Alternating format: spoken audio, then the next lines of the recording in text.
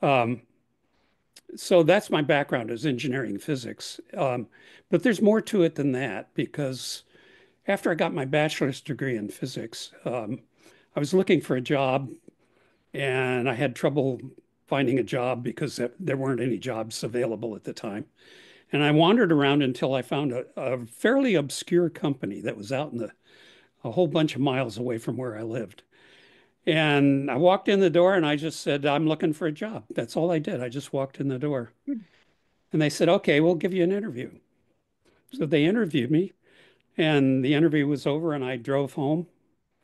And there was a phone call waiting for me when I drove home, when I got home. And the phone call was, where the hell are you? I says, well, I'm at home. What do you expect? I thought the interview was over, you know. He says, come right back. He says, we're going to hire you. Oh, wow. It turned out because I had done everything wrong in looking for a job, it was exactly the right job because they were looking for a Maverick.